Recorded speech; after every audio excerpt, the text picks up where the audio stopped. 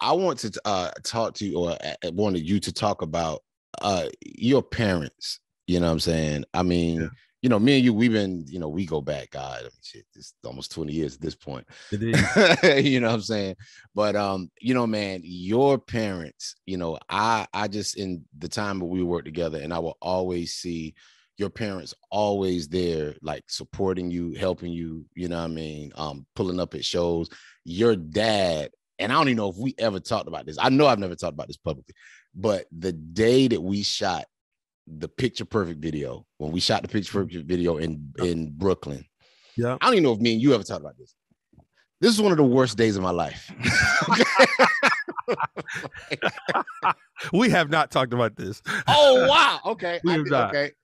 Bro, listen. So that morning I flew into Philly, and then because we were shooting in Brooklyn, so I flew into Philly, and your dad came and picked me up from the airport. So this is like, oh God, maybe we shot it on let's say we shot it on like a Friday or something. I don't know. But anyway, we shot it on a Friday, and literally I think that Tuesday, that was when my divorce started. That was when like me and my, we separated. So the day of that Picture Perfect video shoot, I am a fucking wreck. I do not, as much as I had, as much as I wanted to do it, and as much as I love everybody involved, man, that shit was a wreck. But I was riding in the car with your dad. Your dad came and picked me up from the airport, and then he took us to Brooklyn, to where the shoot was.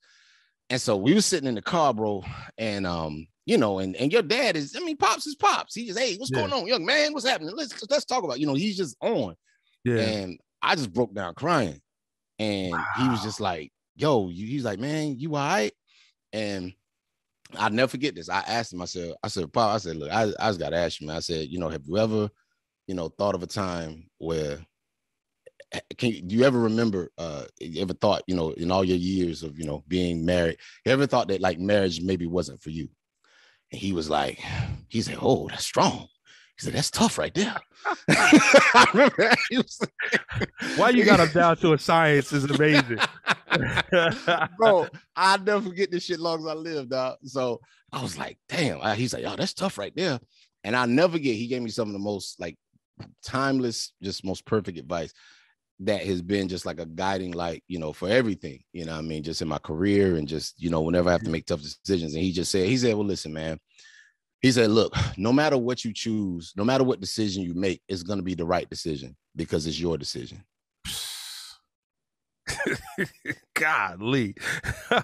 No matter what decision you make, it's going to be the right decision because it's your decision. Because it's your decision. That sounds so much like that, man. Bro. So yeah. So that was my life was changed in like an hour and a half ride with this guy. What impact did your parents have on you'll speak to their impact on you as an artist? First of all, why did you fly to Philly? Why did you fly in Philly when we shot in New York?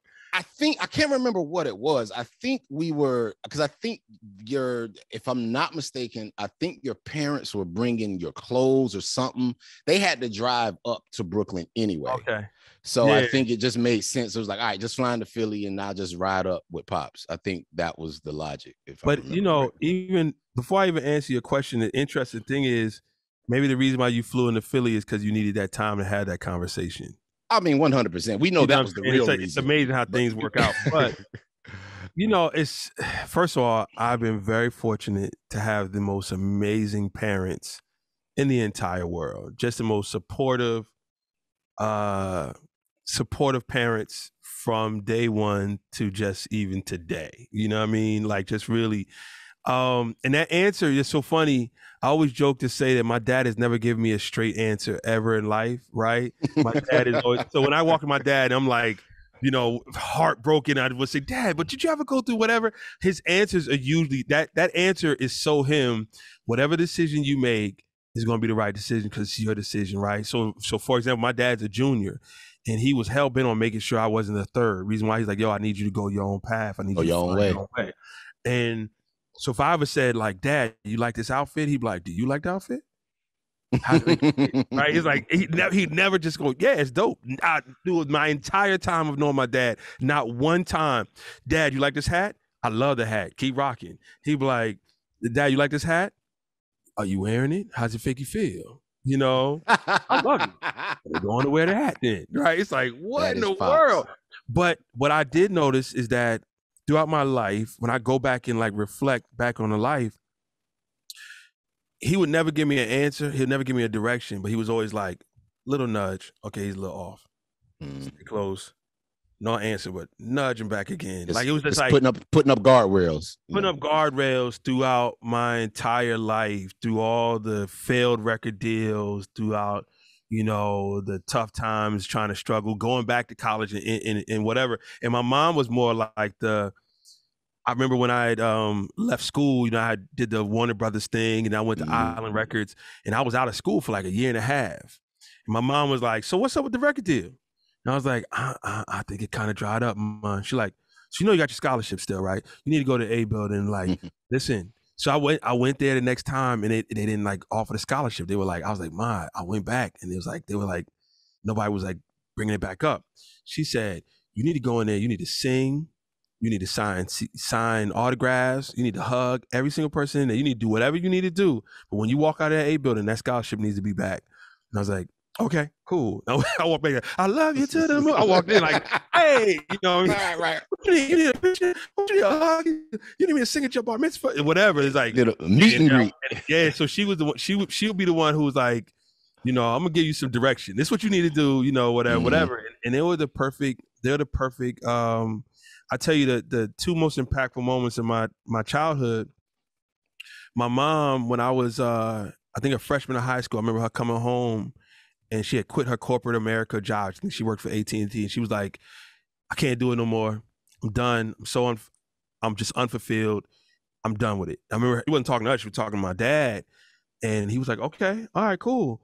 And she had quit her job to start a business in fashion. Wow. And that was really important. Like, I own my own business. My sister owns her own business now. And I think it comes from that day. Entrepreneurship. Watching my mom. Yeah. Exactly. But then the other part was, I think like the next day, my dad had this Lincoln Mach 7, white with a blue rag top, sweet, gorgeous car. And the next day he put a for sale sign on it. And it sold within hours. Like somebody drove by, bought it, like boom. And he went and bought this big old gray van to drive my mom's clothes around. So it was like the moments of entrepreneurship and then like support your partner. Yeah, true sacrifice and support. Yeah, that's real. And I think, you know, I'm an example of entrepreneurship, but at the same time, you know, if anybody knows me and my wife, it's like that's how I'm driving, she holding the map. She driving, holding the map. Like, all right, this the turn. You know what I mean? So I'm constantly trying to figure out what's the gray van in my marriage. You know what I mean? And doing that, and it's completely watching my parents. You know, I give everything to them. You know what I mean? It's enormously supportive. What I'll tell you, my dad. You know him, he goes by Pop. Everybody calls him Pop. And most of my friends, unfortunately, did grow up with dads, you know, for whatever reason, whatever. And my dad was not just my dad. My dad was the dad to my community, to all my homies. So it's like he earned that term Pop, like to not just in high school, not even just college, but then all the bands that played for me, all the musicians that played for me, just all the times, all the cats he picked up from the airport, who might have been going through a hard time. Yo, he's like, for real, if anyone's ever earned that term Pop, you know, it's one thing to be a dad, you know, and he's been a great dad to me, but he's been a Pop to like the music community. Like these stories I hear all the time because he's taking time to invest in everybody. And what's crazy is they live 10 minutes down the street from me. People will go see them. I call my dad. They go see you? Yeah. I'm like, they ain't call. What? They coming to see Pop. They come to get mama's cook. They come to see Pop. You know what I mean? And I think that speaks volumes, you know, for how amazing they are.